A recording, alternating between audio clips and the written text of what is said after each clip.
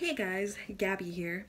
So right now I'm editing this vlog that you're about to watch. If you've been following me on social media, you know this episode is going to be a Q&A based episode answering all your questions about me and the channel.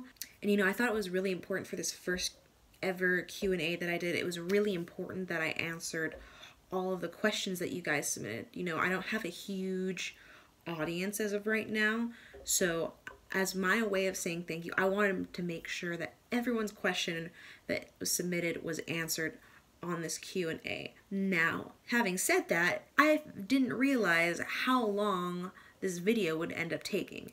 There's about at least a half hour's worth plus of footage that I have to edit.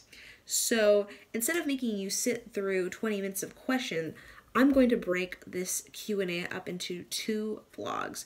Part one will be the one you are watching today, and next week's vlog will be the rest of your questions answered in a part 2 episode. So hope you enjoy this episode, and yeah, let's get to answering those questions.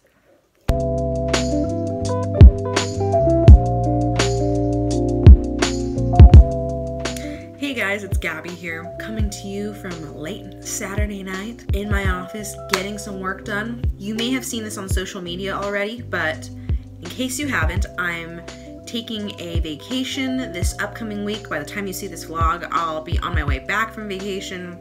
The entire week, I'm gonna be in Mexico with some family, and I'm not really gonna have access to any of my editing software, so I had to get a little bit creative, and I asked you guys to submit questions to me for a question and answer session that I will be doing for this episode of Musician's Life. And at the same time, I'm going to be working on some things that I also need to take care of before I go on said vacation, because I need to get them done on time and I need to finish everything before I leave, because by the time I return, I'm gonna have to hit the ground running with basically where I left off and preparing for a big weekend with foreplay clarinet, and I need to have some of that stuff prepared before I leave for the trip. So I'm going to be showing you what I'm up to, as well as answering some of those questions you've submitted to me on both Facebook and Instagram. Also, shout out to everyone who submitted a question. Thank you so much.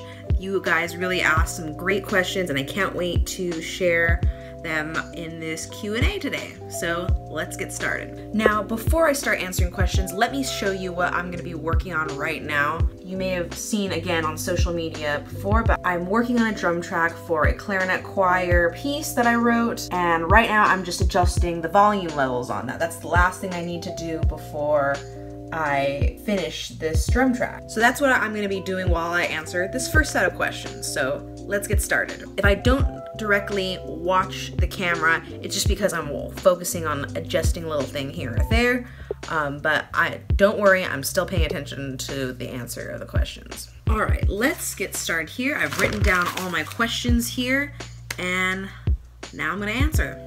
Let me just check this one little volume setup I fixed first. By the way, do you guys like my little bear hat?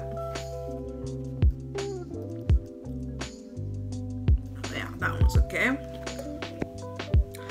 All right, first question is, what is your instrument brand, mouthpiece, reed size, reed brand, etc.? So this question is basically just asking about my clarinet setup, which I get asked a lot, but I've never really answered it before. So I will just kind of get this first one out of the way, just for all my clarinet peeps who are curious about what I play on. I play on Buffet R13 clarinets.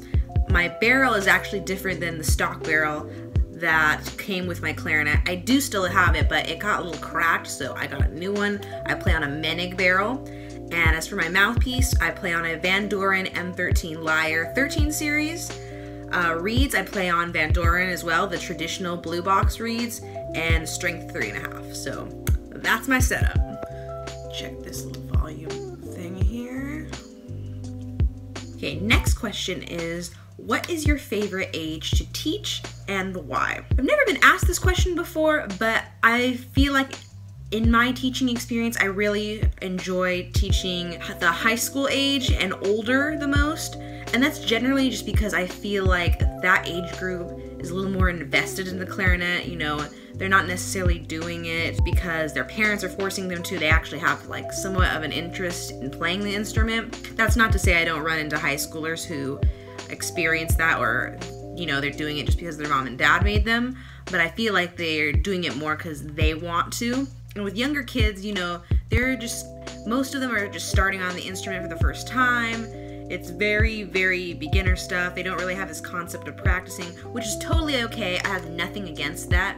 But I'm generally more interested in teaching students that are interested in clarinet. I mean, that's why I want to teach you. And you know, honestly, for me, it's less about the age and more just of the interest. How much interest do you have in learning the instrument? And the more you have, I'm all for that. And you know, interest doesn't necessarily need to mean, oh, I want to become a professional clarinetist.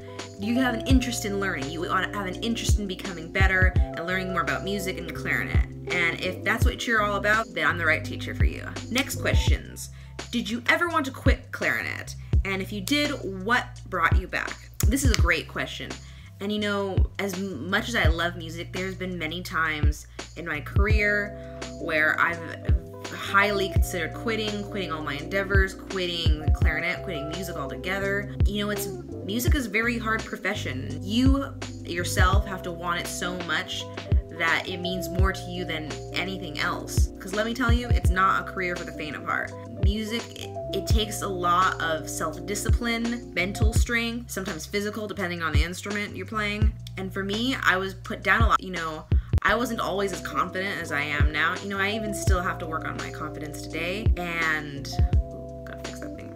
And even today, you know, I'm still working on my confidence and the ability to believe myself a little more, but I've come a long way and I feel very confidently, much more at least, about what I do than I used to. But back then it wasn't always the case. You know, even my undergrad, I had people who I saw as my friends and colleagues telling me I should quit the clarinet because they didn't think I was dedicated enough, they didn't think I could do it, they didn't think I was good enough, and it really hurt me and it got me down. And you know, thankfully I got past that situation. But even aside from that experience, sometimes you wonder, it's like, am I meant to do this? Do I have what it takes to make my own career in music? And this is especially the case when I started doing more stuff that wasn't necessarily the traditional musician route. So what brought me out of that bad place? At the point when I was considering quitting the most in clarinet, I stopped listening to all classical music, period. I just focused on listening to a lot of music that I loved, and that kind of recultivated the love that I had for music and just kind of the desire to want to make music in the first place. But ultimately, it just came down to the fact that it helped me remember how much I loved playing music too.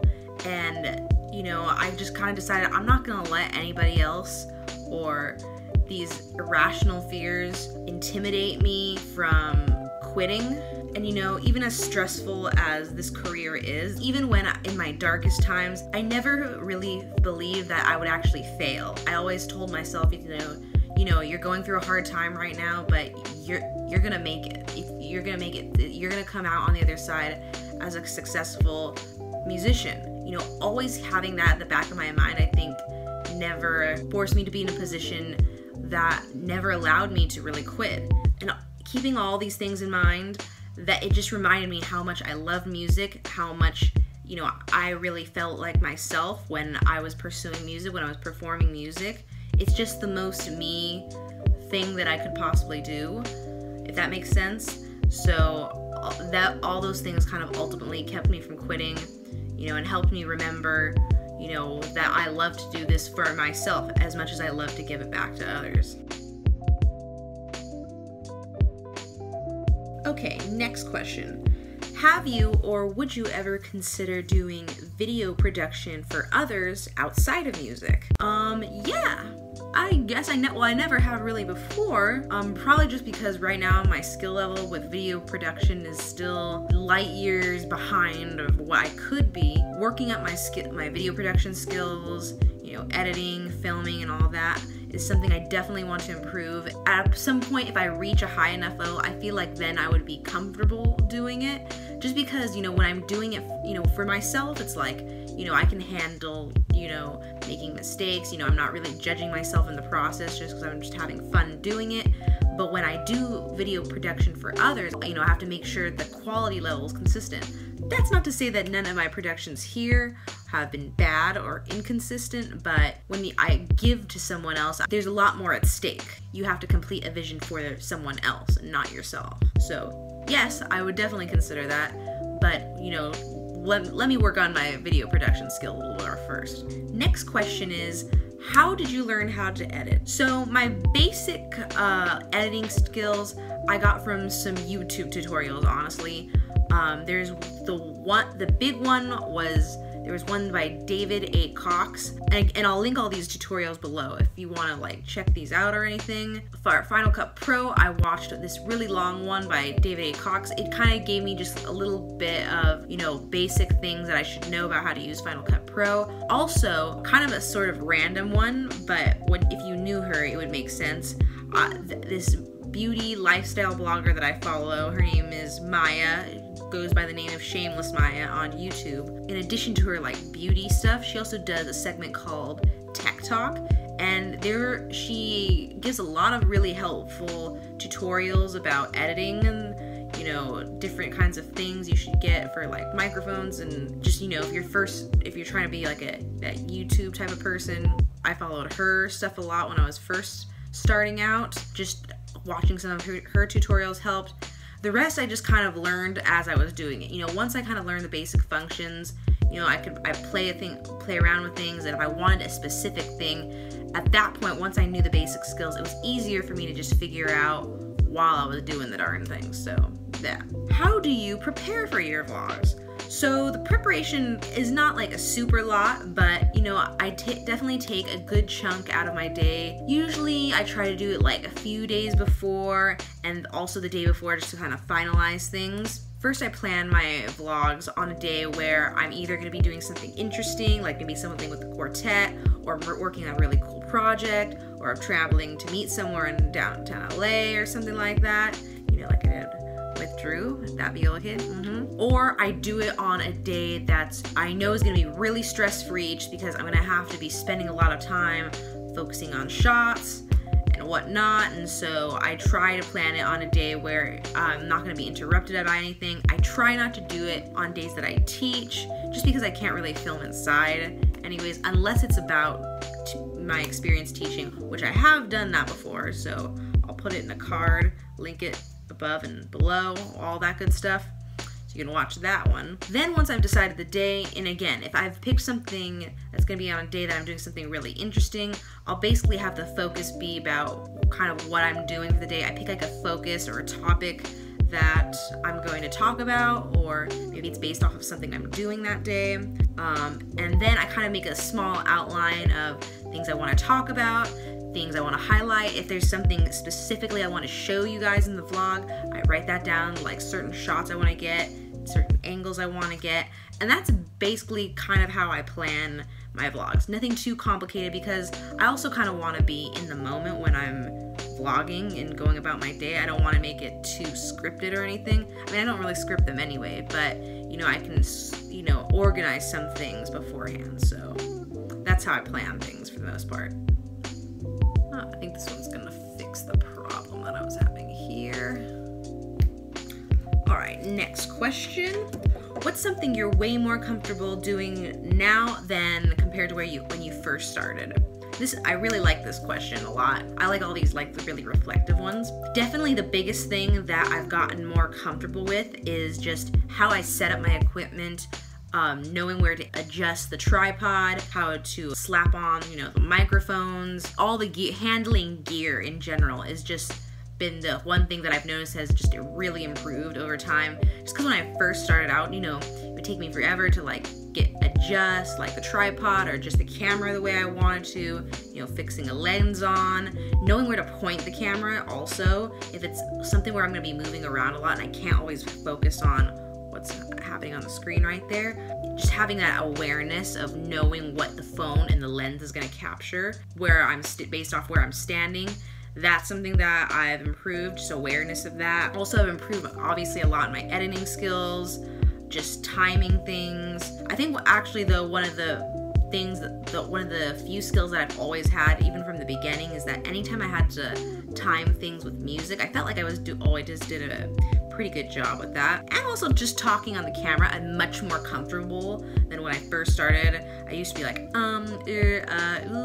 a lot, you know, a lot of pausing, a lot of saying, you know, like this, you know, just random things that just kind of interrupt the flow of talk. That's not to say I don't still do that now, but it's far less often. And you know, obviously with planning things ahead of time, I have an idea more what I'm going to talk about, and you know, less pausing, more flow, and that's all good. Alright, I think I'm done with the drum track finally. You guys want a sneak peek of what it sounds like? Okay, I'm only going to show you a little bit of what it sounds like and just the drum track, just because I want the arrangement to be a surprise. I'm definitely going to showcase what it sounds like when the clarinet choir actually plays it, so, you know, we call cool, I'll feel all accomplished and stuff. So, here, give it a listen.